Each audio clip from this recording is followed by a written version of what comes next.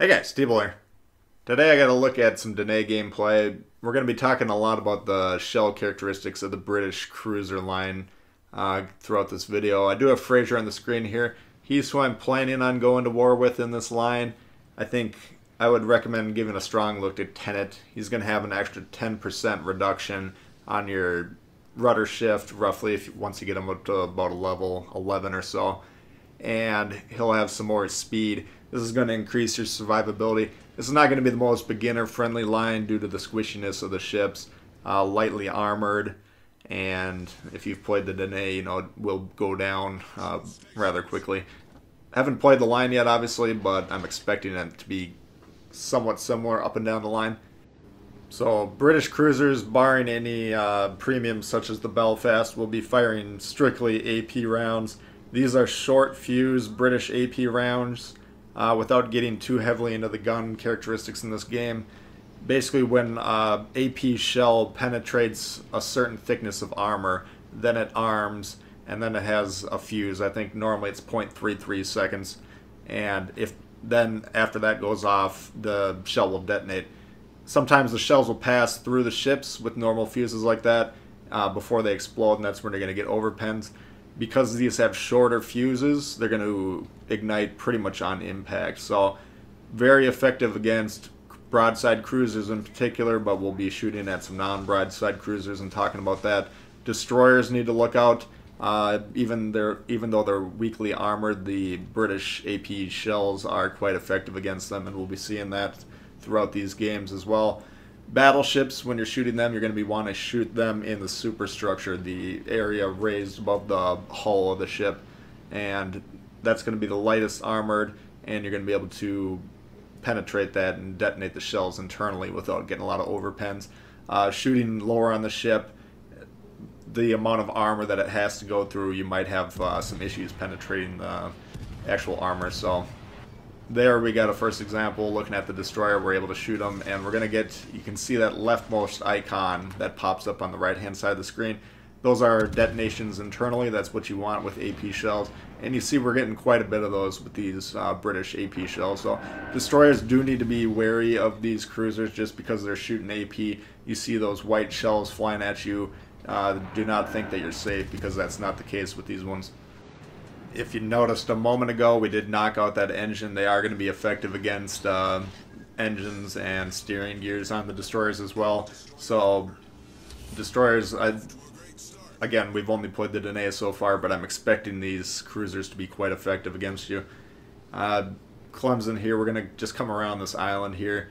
But we do get spotted. I was expecting there to be a third ship behind them. I thought maybe this, whatever this is over here, Omaha or whatever, might have been a part of this initial group, but then we do see the other cruiser behind them to the left. So look at the angles on this. The Dugay, lightly armored. You're going to get a lot of overpens for most cruisers shooting at this ship. Not the case with this one. He's going to beach himself here, I believe, or yeah, he does beach himself there. And we're ripping citadels left and right on that ship.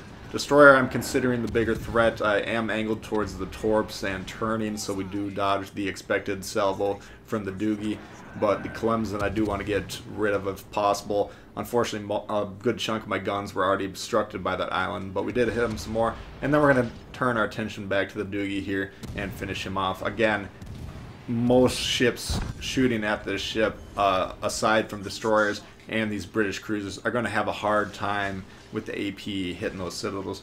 They're going to be passing through that ship before the fuse goes off, and that's the overpens we were talking about earlier. Not the case with the short fuse ones. So very dangerous for cruisers, and especially broadside cruisers. But even angled, that Doogie, the lightly armored one you saw, we did get some opening salvos on them. Heavily armored cruisers, when they're angled in on you, you're going to want to shoot up a little bit and try and hit them in the superstructure if you can. You will be getting bounces, ricocheting off the sides of those steeply angled ships. I think we'll be demonstrating that more in the second game.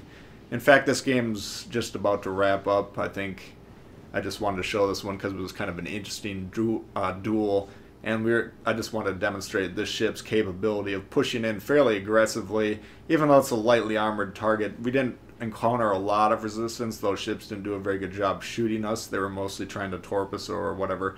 But the weapons platform on this system is effective, and I think that's going to be the standard up and down the line. But you do need to respect the Danae's guns, even though it's one of the more fun ships to shoot at in the game. Just an early scouting report on these ships while we look at the end screen here. From what I'm hearing from PC players and intel that I have available on the web and so on and so forth, I think the Emerald supposedly is like the Danae up a tier, probably kind of the dud of the line at tier 4. Tier 5 I haven't heard a lot about, but a little bit better from what I understand. And then tier 6, the Fiji. A lot of people say that's one of their favorite cruisers on the PC version. I expect that one to be quite effective, and the Edinburgh tier 7 also sounds very effective. So if you've taken my advice, you've been kind of practicing your cruiser game, working on your fundamentals, I think we're going to have a pretty good time playing this line when it comes out here in just whatever, 2 weeks or whatever it is. So coming up. Here we got the same map. Obviously we got a center spawn here. A little bit different ship composition as well. Not planning on aggressively contesting this cap. We are more centrally located, so we do need to be a little bit defensive. I'm planning on playing behind this island here once we spot. I'm trying to potentially provide a little bit of early spotting. You'll notice I did have Makawa spec'd out early on my Fraser build. From what I understand, these cruisers should be pretty good when it comes to concealment. And if that holds true once we get the line released, I think having a good level Makawa on there, helping that concealment, will be improving the survivability of the line. So that remains to be seen what we get when they're released, but that's my early thoughts on how I'm going to be playing this one. Here we do have a battleship right off the bat, and you'll be seeing we're going to be shooting higher up. We're going to be aiming about halfway up the ship on these, and that's with the intention on hitting the upper hull, which is usually lightly armored compared to the lower hull, the waterline shots. And if they drift up a little bit in the superstructure, that's ideal. That's kind of what we're trying to shoot at here. These are max range shots on actually a fairly heavily armored battleship, and we are getting damage here. It's not going to be groundbreaking or game-changing damage at that range necessarily, not on that ship, but effective nonetheless, and that's what we're trying to shoot at there, just up on the ship. We don't want to be shooting waterline, even close range with those short fuses. Again, there's multiple layers of armor on those battleships on the sides, and I'm not expecting to be able to deal much, if any, damage on those types of ships on that type of shot. So aim up higher. I think that's going to be where you're going to be having some success with these ones. Our so-called friendly destroyer here, he's sitting in a cloud. He's not helping at all. The ship is reliant on other ships spotting for it. You can't be in a frontline position in this one. We're actually getting spotted by an unknown position as well, which is very frustrating. So I'm getting a little ticked off at that teammate. Obviously this is a low-tier game, so probably can't expect too much from the average player at this tier in terms of understanding their roles when it comes to spotting and stuff like that, but that is frustrating, and you are probably going to want to be playing amongst your teammates with these lines, at least early on, until you get some tools later on to spot. But I don't think there's going to be planes. I think we're probably going to be having sonar, heal, and then smoke at the higher tiers. So I don't think this line's going to have the ability to spot for itself. Here we got a T-22, again, another destroyer, and we're just aiming for the fat part of the ship, just trying to increase our chances on hitting that thing, but big chunks of damage on the thing. Again, that's not something that they want to get involved with. Broadside cruisers, straight up waterline shots, that's what we're going for. We're trying to hit those citadels.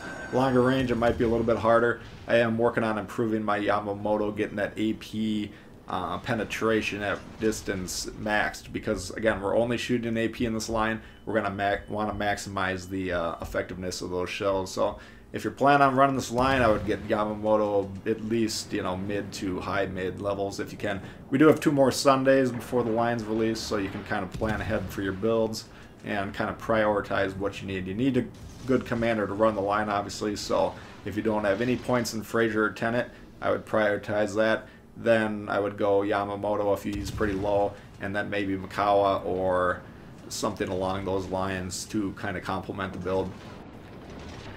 Kuma here coming in at a steep angle. We're not expecting a lot of results shooting at the sides of the ship. We aim up. Again, we're trying to hit the superstructure here. This is a smaller superstructure than battleships, obviously. But once he starts to turn, then we drop the shot down to the waterline, and we're going to attempt to hit those citadels, which is more in the back of the ship, I believe, for these Japanese cruisers, at least at these tiers. But decent damage hitting it in the middle there, and that's the meteor part of the ship. Usually you're going to get a little bit more damage there, but once he was steeply angled, initially, go ahead and try and aim up a little bit. See what happens. I mean, you gotta keep an eye on the indicators on the right there to see what's going on with these shells and react accordingly. But you're not going to be able to adjust the shell type. You gotta adjust the aim point. So that's going to be the key for the entirety of the line here. And I think this is the end coming here, so not a problem killing the ship with that angle presented. Obviously these are lightly armored and susceptible to incoming damage, but you can see we got double our HP in both these games. Not extraordinary games, but I thought they were pretty good for demonstrating the shell characteristics and get you to start thinking about that ahead of time. So hope you enjoyed it. If you did, please hit the thumbs up. New to the channel, consider subscribing. Questions, comments, leave them below. I do love to hear from you, and we'll see y'all later. All right, peace.